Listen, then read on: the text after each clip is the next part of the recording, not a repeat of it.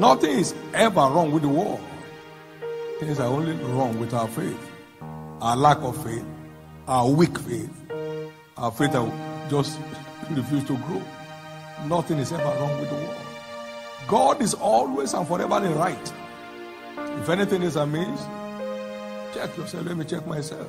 Not God. It's a good God. We serve a covenant-keeping God and not the Father Christmas God. We need a covenant mentality to make the most of our walk with God. No matter how hard we cry, until our part is played on any provision of redemption, God won't lift a finger. God will not lift a finger. No matter how hard we pray, no matter how loud we cry, no matter how long we will fast, God is a covenant-keeping God, not a Father Christmas God.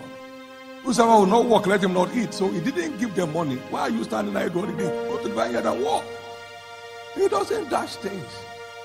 No. He is bound by his covenant with man. We need a covenant mentality to make the most of our life in the kingdom.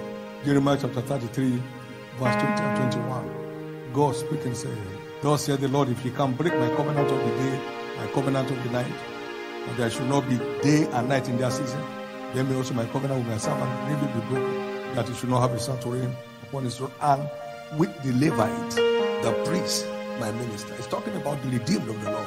You can't stop the day and the night. You can't stop my covenant from delivering the life of my children.